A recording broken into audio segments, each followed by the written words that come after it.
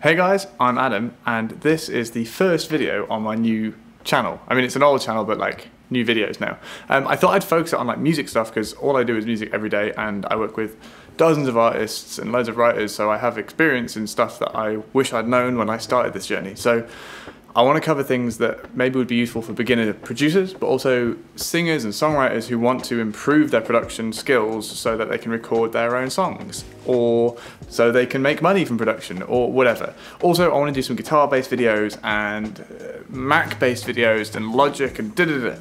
If you want to see anything in particular, just put it down in the comment bit down below and I'll make sure to do a video on that. But today I want to talk about my top 5.5 favorite applications for Mac, specifically to creatives. I've put musicians, but like creatives generally would really benefit from these apps. The half one we're going to start with is either Google Drive or Dropbox. Now, you've definitely heard of Dropbox. I'm almost 100% sure. You might have heard of Google Drive as well. It's exactly the same thing.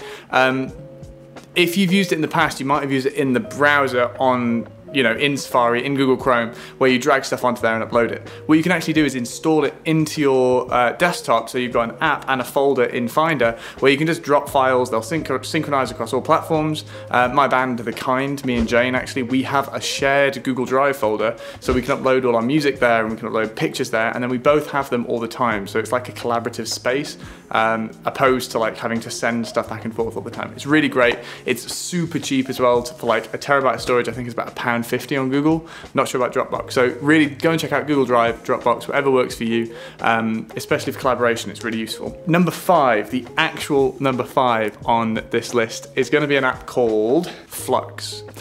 Flux is a really clever, really simple app that makes it easier to work late. So I think one thing that most creatives share is when they get on like a path of like, I want to do this piece of work, you just carry on even when like the sun's gone down and it's like midnight, you're still working. So all the screens we're looking at all day emit a lot of blue light, and blue light basically tells your brain that it's daytime, stay awake, stay alert, which is kind of a good thing, but obviously when you go straight from blue light to then trying to get to bed,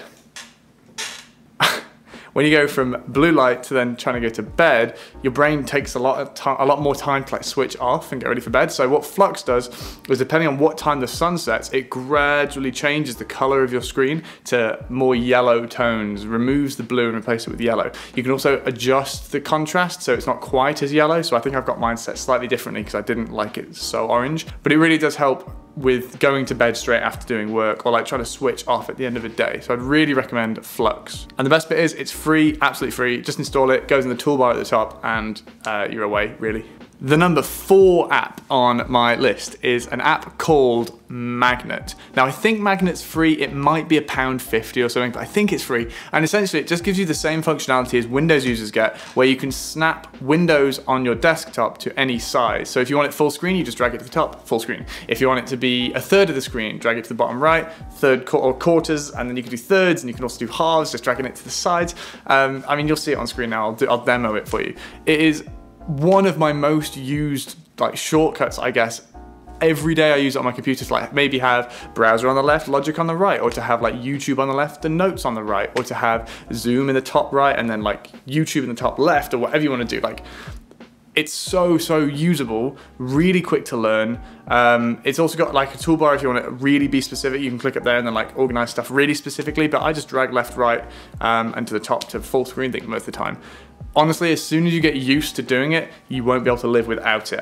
It's one of the first things I install on my computer when I get a new laptop. So go and check out Magnet. I promise it will really speed up your arrangement of windows. Number 3 on my list is an app called Right Click to MP3, I think, or Right Click MP3.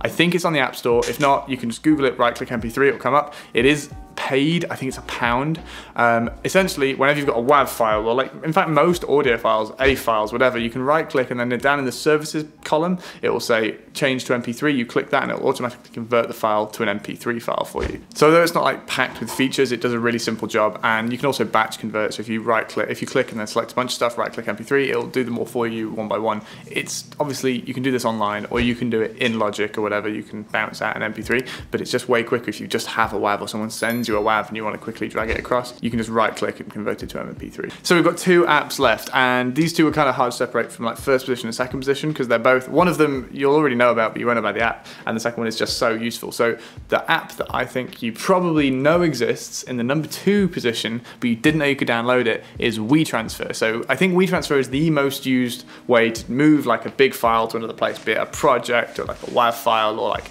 loads of pictures. Usually you just go on the website, WeTransfer.com, drag in your files, and then send them, right? You can also send them as a link instead of as an email. Maybe you didn't know that. Really useful. Way better than all of that. If you download WeTransfer to your Mac, you get a little button up in the toolbar, and you can just drag any file from Finder to the button. It'll upload and then give you a link, and you can copy it straight into an email or a message or whatever. It's as fast as using the browser version, except it's just in your desktop. There's no need to go to Safari to like find the website and then drag it and leave the browser open. It's just a little app. It'll do it in the background. You get a little spinny wheels, show you the progress of it. Super recommend. It's free. Honestly, the WeTransfer like little applet is so useful. I use it probably 10 times a day to send stuff back and forth. So make sure you go and install it, because I guarantee if you use WeTransfer, you will love this app and you will use it all the time. And it's native. It's not like a third-party thing. WeTransfer make it. I don't know why they don't advertise it enough. The number 1, the best, I think, most useful app, or the app that I wish I'd known about years ago, the save your ass app, the best £6 I spend a month, is BackBlaze. BackBlaze is the best backup solution for, I think it's on Windows, but definitely for Mac and for creatives, I believe. So BackBlaze, for about £6, £7 a month, gives you unlimited storage. It will back up your hard drives, your computer, anything you plug into your computer, all for that one like £6-7 price. It'll do it all in the background, so you don't have to like monitor it, and it backs up continuously and saves things for 30 days. So let's say you have your hard drive backed up and then you go away for 20 days and you lose the hard drive. When you come back, BackBlaze will still have had that file saved for you. The original backup will take probably between like 2 to 5 days, depending on how much stuff you have on your computer. I have like 6 or 7 terabytes to back up, but once it's up there, then it just does like what you're missing. So if you add some files, move some stuff around, it'll back those up instead of backing up the whole system again. Super useful. And let's say you do want to download the files, you can either download them from their server, which would probably take some time, or you can pay them to post you hard drives with your stuff on, and you can either post them the hard drives back and have a partial refund, or you can keep the hard drives as like a physical backup at home.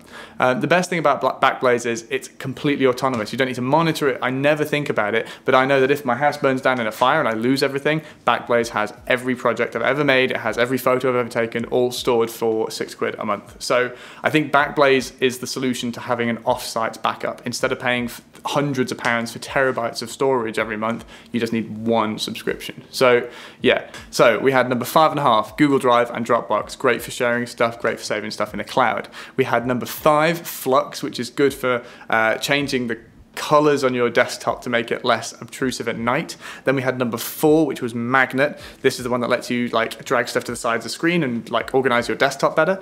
Then we had number 3, which was right click to MP3. It's great for converting WAVs or A files into easy to use MP3 files that aren't so huge. Number 2 was the WeTransfer applet, which goes up in the toolbar. Really useful, use it every day. And number 1 was BackBlaze. Most of these are free. If they're not free, they're very cheap. You will use them, I'm going to say, every single day if you do decide to go and check them out, and they've made my life a lot easier. Thanks so much for watching this video anyway, and there's going to be loads more content coming out actually very soon. So I have loads of videos planned, a lot on production, someone recording vocals and other really specific stuff and more general things as well. So make sure you hit the subscribe button down there and the little bell, and you'll be notified as all my videos come out. And as I said, if there's any videos that you'd like to see, if there's any questions you have about production or about Macs or about whatever, put it down in the comments below. And also, if I've missed any apps that you use every day, make sure you put them down in the comments below. I'll check them out, and maybe I'll add them in the description. All the apps are going to be linked in the description if you need to find them, and hopefully I'll see you in my next video. Cheers.